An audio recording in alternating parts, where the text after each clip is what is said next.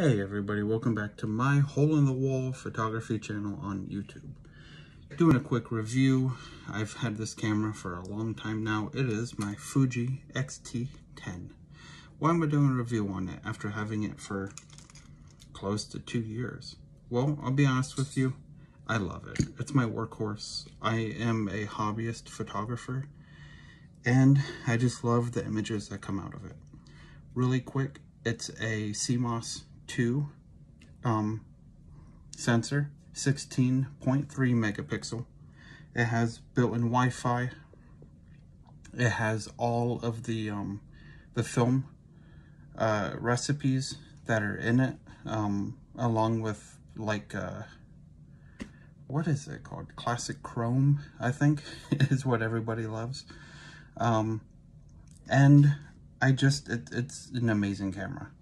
So a little bit. It has the tilting screen on the back. I have the XC35mm on it. And I do just shoot it in manual, but I absolutely love this camera. I really do. It's from 2015. So this review is actually my way of telling you that you don't need to spend $1,000 on a camera. A couple $100, maybe up to $400, will get you a really nice camera, especially since I'm just a hobbyist.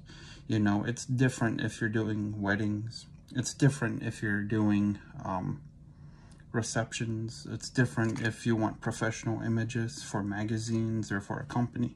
Maybe you want to be more nitpicky. But the 16 megapixel camera with this tiny little thing, it's wonderful for me. It really is, and I quite love it very much. So enough of me. Here are some photos.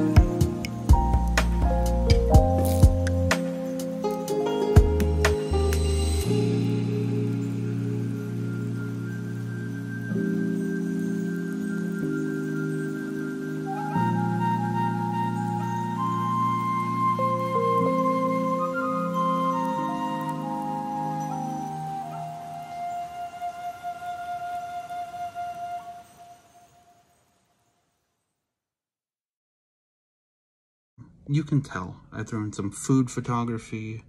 I threw in some portraits of my wife. I threw in a whole bunch of just architecture shots from our trip in Vegas. It's a little bit of everything. And I quite love the look the style, and everything that just comes out of this camera. It's filmic. I love its presets. I love the JPEGs, and yes, these are JPEGs. So yeah, what do you guys think? Go ahead and leave a comment down below. If you like this video, you can like, and if you really like it, you can subscribe. That's it. Have a good day.